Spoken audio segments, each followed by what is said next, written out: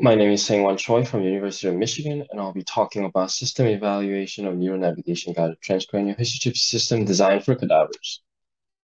So transcranial histotripsy has shown great promise by treating a wide range of locations without overhitting the skull, and is being investigated for numerous indications such as tumor, ICH, and neurological disorders. Transcranial HIFU guidance is often accomplished by MRI guidance, but MRI guidance, as you already know, is clinically burdensome and expensive. Neuronavigation, on the other hand, has been the hallmark guidance tool for neurosurgery for the past 3 decades. In neurosurgery optical tracking, retroreflective spheres, RRSs, are attached to the patient's head reference frame and surgical instruments to able to track patient's head and surgical instruments at the same time. So the goal of this study is to demonstrate the feasibility and accuracy of neuronavigation-guided transcranial system designed for cadavers. So this is an overview of the workflow where we upload the pre-operation CT and MRI and our transducer tracking instrument geometry file into, which is equipped with retroreflective spheres into Medtronic StealthStation. And we go through the coordination steps where there's the user interface and then our optical positioning system that is tracking the reference frame, which is attached to the patient. And then we get the tracking one across the patient's head surface and then create surface matching point cloud to match the CT to the reference frame. Here's another experimental snapshot where we have the patient attached to the reference frame and the patient is held up by a stereotactic frame. Here's our transducer tracking instrument, which is attached to the HG transducer. We use 360 element 700 kilohertz hemispherical array for this experiment.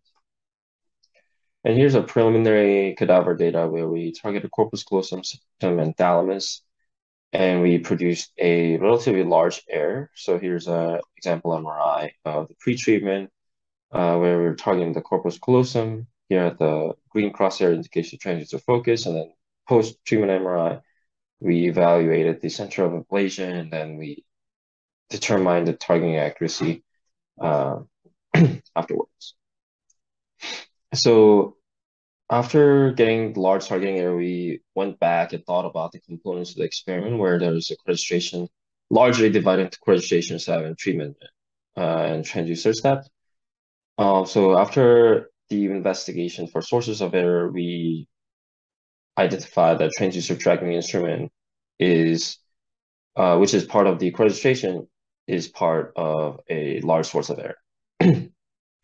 So we went ahead and analyzed it and designed a new TTI, where in the previous one, the retroreflective sphere placements were arbitrary, while in the new one, we co-align the spheres with the focus so they're all in the same plane, and that was the largest change, in addition to one increase in the number of sphere. After designing the TTI, we set out to evaluate the whole co-registration accuracy step, and we 3D printed this focus structure, which has a central structure that is pointing to the focus of the transducer, and we seated it with the skull that we obtained from anatomical donation program. And so how we got the neuronavigation system to register the skull and the focus structure, and then we attached it to the transducer, and we exported it to Cranion, and then we exported it to Slicer to evaluate the co-registration error, where here are the elements on the outskirt ring, and then here's the skull and the focus structure. And if we zoom in here, here's our focus structure, geometrical focus, and then here's our neuronavigation focus. So the distance discrepancy, we deemed it as the registration error. And repeated many of this process to produce the registration error. So with the old TTI, we were producing 8.3 millimeter, while with the new TTI, we were producing a total of 1.89 millimeter for 2 different skulls. So after registration step follows treatment. And the treatment includes 2-step aberration correction, which comprise of CT aberration-based correction, which is Cranion, and then cavitation-based aberration correction. And we use registration information from Neuronavigation to generate cavitation clouds and observe the accuracy of targeting relative to the geometrical focus of the treatment.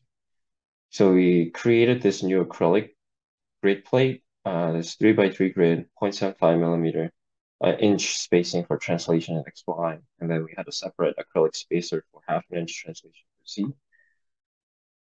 And this plate is able to do 25.7 degrees of one-axis rotation, clock and counterclockwise, and so therefore we tested out 36 total location for this part of the evaluation. So this is the evaluation setup where we have the camera, two camera, and then we generate a histotripsy bubble cloud at 27 different locations, which are just 5 millimeters space apart. So these two orthogonally placed camera were used to extract XYZ information, and we used the images without the skull, which is the free field, as the ground truth and subtracted the bubble locations we observed in the skull. So this is the absolute transducer / treatment error that we observed. And the Z direction error was the largest. So this was the first Neuronavigation-Guided Transcranial Histotripsy platform design for cadavers. We will achieve 0.19 millimeter in registration and 0.3 millimeter in transducer accuracy. And then we are working to further improve the registration accuracy, further with more skulls, and then and more rigid TTI, and maybe a new water coupling setup that will allow closer playing with some of the TTI to transducer will also help alleviate the error that we're observing. And the limitation of this study is that because of the cadaver availability, we haven't tested out this new setup on cadavers, and that the soft tissue is excluded. Thank you everyone for your time, and I would like to acknowledge everyone in the lab as well as the funding sources, and I'll take any questions from here. Thank you.